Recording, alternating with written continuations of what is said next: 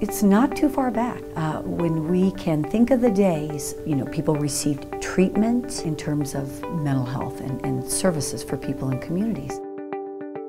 At the time that I first started here, Mental Health Center of Denver had almost on a good fortune basis acquired properties as opposed to from a strategic planning point of view.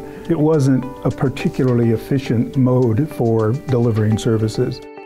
What's evolved over the last several years is the understanding of, okay, what is the capability of MHCD from the standpoint of where and how it locates itself? What's sort of the cost-effectiveness equation for the Vine and Humboldt properties versus what we could do in a consolidated facility? These concepts of recovery and well-being have informed how we use space. City Projects knows, okay, well, if this is the goal, how do you start to make that goal become realistic from a built environment perspective? This experience with the Recovery Center and looking at an old existing space in a new way and having somebody talk you through it, it's a game changer. And it has a long-lasting impact.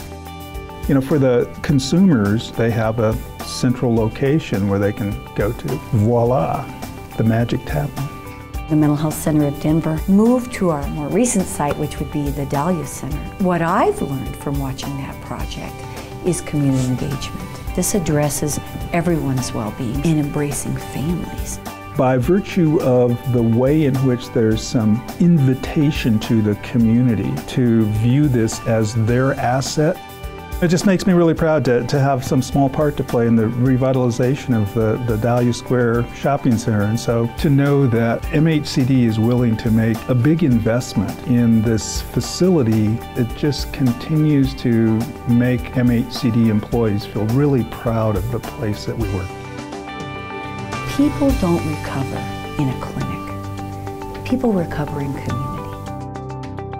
City Projects understood the importance of where people live and the value of access to transportation. Space is a statement way beyond the streets that line that space. It has a return and it has a ripple effect that crosses the communities.